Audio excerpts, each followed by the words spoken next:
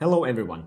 When a patient presents with a sore throat, usually this is a sign of something self-limited, benign, easy to treat like viral pharyngitis or maybe strep throat, maybe infectious mononucleosis. So in other words, everyday boring stuff. And that's good. In medicine, boring is good. We like boring.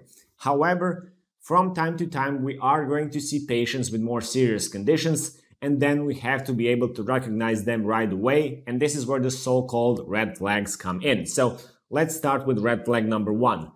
Your patients with sore throat will often have fever, even high fever, and they will feel miserable. That is to be expected. However, they should never be septic.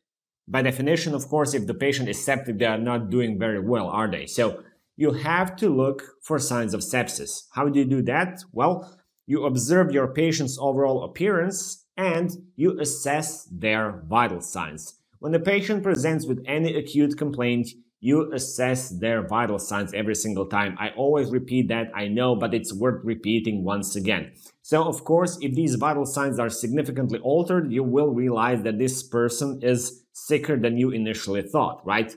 If you want a more in-depth analysis on how to suspect and diagnose sepsis and other serious infections in general, I suggest you take a look at my free online course that I prepared for you. You will find the link in the description of this video. If you work with acutely ill patients, I strongly believe this will help you a lot in practice. But okay, back to our red flags. So sepsis is red flag number 1.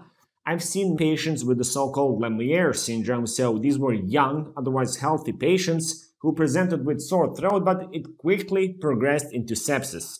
Lemiere Syndrome involves internal jugular vein thrombosis. So in addition to signs of sepsis, these patients present with unilateral neck pain and neck swelling around the affected internal jugular vein, right?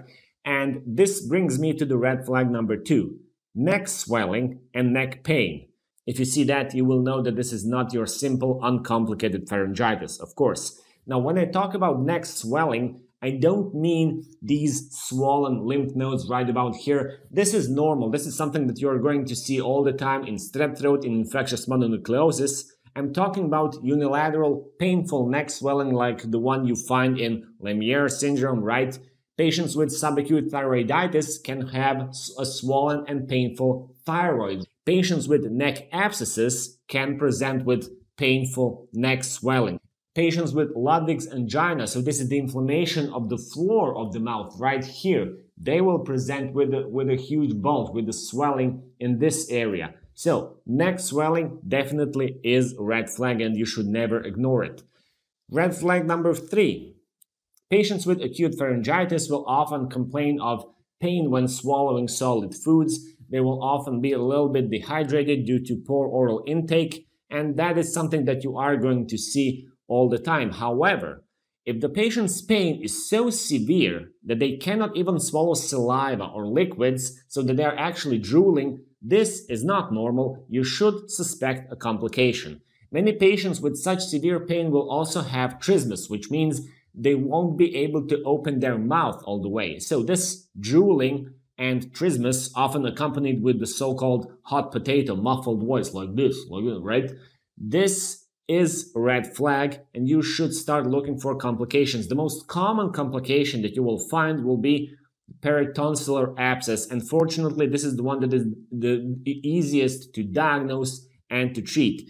You take a look at the pharynx and you will see this marked asymmetry between the left and the right. So you will see this huge bulge on one side of the pharynx. That is the peritonsillar abscess. It has to be evacuated, and typically the minute it is evacuated, your patient's level of pain will automatically go down. Your patients will feel a lot better. When you see something like this, you have your diagnosis, you know it's a peritonsillar abscess.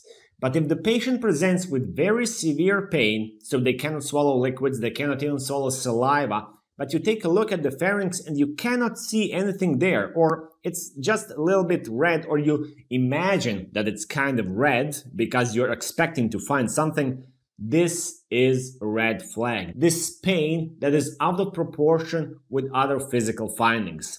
In that case, you have to think about 2 possibilities. Number 1, it's not actually the pharynx that is the main problem, it's something else. And 2, the infection is actually very deep-seated. The reason why you cannot see anything of the surface of the pharynx is because the deep structures of the neck are affected. In that case, you will need imaging. You will be looking for conditions like the retropharyngeal or parapharyngeal abscess. So once again, the deep structures of the neck are actually affected. But let's go back to this first possibility. It's not actually the pharynx. Remember, the throat is a very imprecise word. The throat involves the pharynx, the larynx, the thyroid, and everything around that. When people say, I got a sore throat, ask them, where exactly is the pain? Of course, some patients won't be able to pinpoint exactly where it hurts, but you should always be aware that the pharynx is not the only part of the throat, that the throat is a not very precise word. So if it's not the pharynx, what else could it be? It could be epiglottitis. Fortunately, today epiglottitis is not a very common condition with modern vaccination programs, but from time to time, if you're unlucky enough, you will see patients with epiglottitis. It could be subacute thyroiditis. It could be Ludwigs Angina. I already mentioned it, right? So be careful.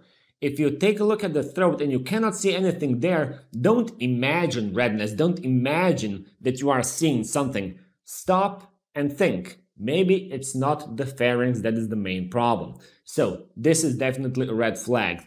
Pain that is out of proportion with other physical findings. And finally, what all these conditions have in common, abscesses, epiglottitis, Ludwigs angina, they can all compromise the airway. And this leads me to the final set of red flags. If your patient with sore throat has any signs of dyspnea, this is the reddest of red flags. If they have any kind of trouble breathing, if they assume certain positions that make it easier for them to breathe, like the so-called tripod position like this, where they activate their accessory muscles because they need extra power to overcome some kind of obstruction, or if they assume the so-called sniffing position like this means that they are trying to open up their airway and get enough air into the trachea. This is actually the position that we use when we intubate patients.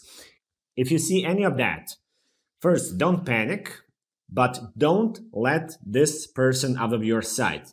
If a patient with sore throat presents with any signs of respiratory failure, dyspnea, accessory muscle activation, any of that, sniffing position, you have to be prepared for the worst. You have to be prepared for advanced airway management. So call the most experienced physician that you have right away and be prepared for everything. Be prepared for advanced airway management. These patients could stop breathing within minutes. Hopefully this won't happen, but if it does, you need to be prepared. Thank you for watching. Good luck out there and take care.